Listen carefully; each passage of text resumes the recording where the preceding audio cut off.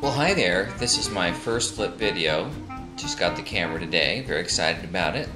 And I did all the updates and I registered it, and I got some extra pieces of gear. Like I got a USB cable that really helps because I have a desktop, so it's difficult to plug the camera into the USB port.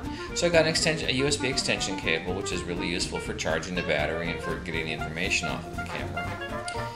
What else? I established a flip TV channel of my own, and now I'm going to be exploring the different kinds of things, the features that it has, and the software for getting the TV footage off and on. So I hope this is going to be a happy and successful experience. I look forward to talking to you again. It's Marshall Thompson with prvideo.tv. Thanks.